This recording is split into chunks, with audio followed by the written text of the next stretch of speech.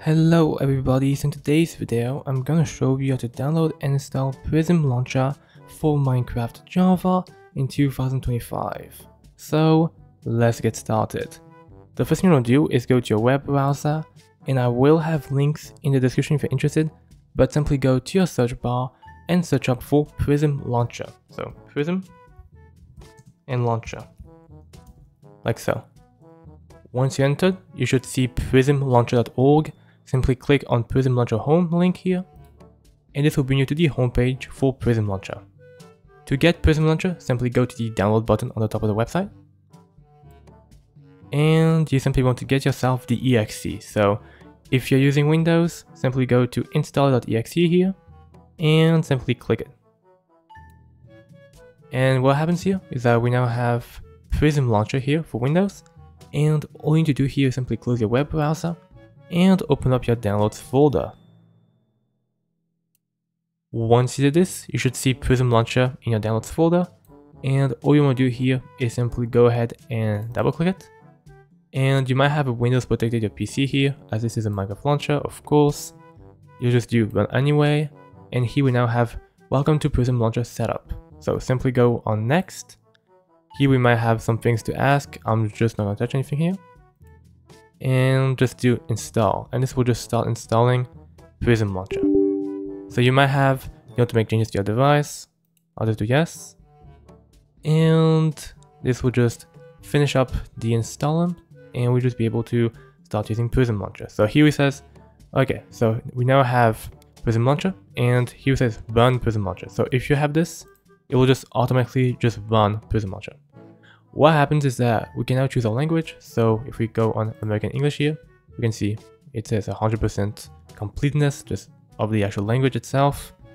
And if we go to next, we can now have different icons we can choose. You can choose that. I'm just going to do next. And now we can add our Microsoft account. Now you need to do this because if you don't have a Microsoft account with Minecraft Java, you can't play Minecraft Java.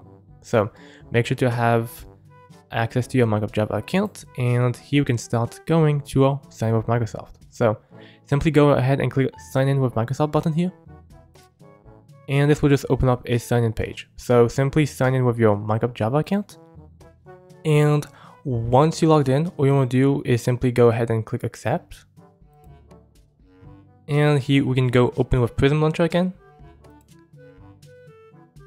And if we go ahead to the Prism Launcher, we can now see that we have our player icon and a player name. So this is how we get Prism Launcher. So now here it says to click add instance. So that's the button here on the top. And here we can now choose different versions. So here we can go ahead and get ourselves 1.1.4 here, like so.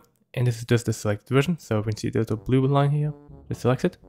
Here we can give it a name. So I'm just going to give it 1.21.4. And that's kind of what you want to do. Now simply go ahead and do OK. And we now have 1.0.4. Prism Launcher is great because you can have different instances. So if I can go here and get ourselves 1.21.3, we can do the same thing, and we just have different versions that we can start playing, which is pretty useful. So with Prism Launcher, you can also simply go to the folder icon for it. And once we're going to launch Minecraft, we will be able to check back on this. And what I'm going to do is simply load up Minecraft. You can do this by simply selecting the version that you chose and clicking launch.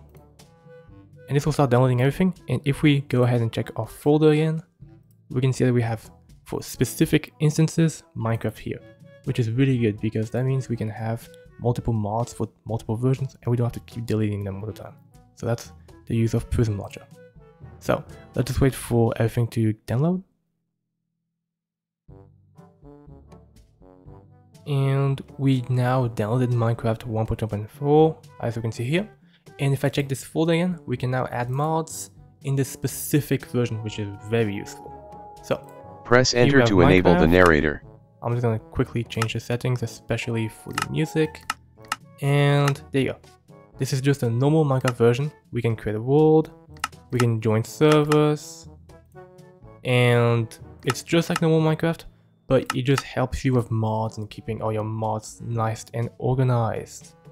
So yeah, if we go ahead and go in Minecraft, this is Minecraft, just a default Minecraft, so you will have to put all your settings again, or you can just import your settings. That's something you can do as well, using your options.txt in your Minecraft launcher. But yeah, that's how we get Minecraft using Prism Launcher in 2025.